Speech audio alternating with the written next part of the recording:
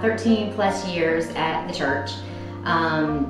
She has woven our family into various ministries and opportunities, and I'm so grateful for that. Specifically, Sunday school teacher to our boys. They learned so much, and in fact thought Alex may one day become a preacher because he was just so enthralled with everything he was learning with her. Julie. She always finds a way to make every Sunday school lesson fun. Like she has a coloring book or a skit or something to make it interesting.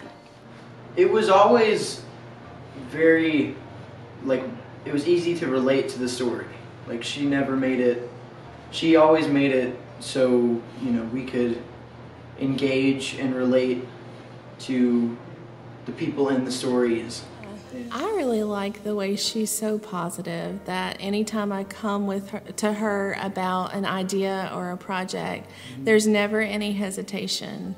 She's always willing to do whatever I'm asking or to go above and beyond with whatever I'm asking. Recently we just visited some of the shut-ins and delivered some fall flowers to them, and she had everything organized. I basically just gave her some names and she had all the addresses and everything organized and all the flower arrangements. So she just always goes above and beyond. Helped us a lot, and she told us when to go on cue. Yeah.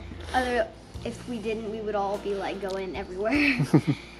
She always taught us to be positive through tough situations with stories that she would read to us. She'd give us morals after the story to teach us through the lessons. I just admire everything about her in the sense of her servant's heart, her stewardship. She also models that for the community. She models that for her family, encourages her family. I just can see all of her kids, walking in her footsteps, and that just only makes for a better world. We love you, Miss Julie.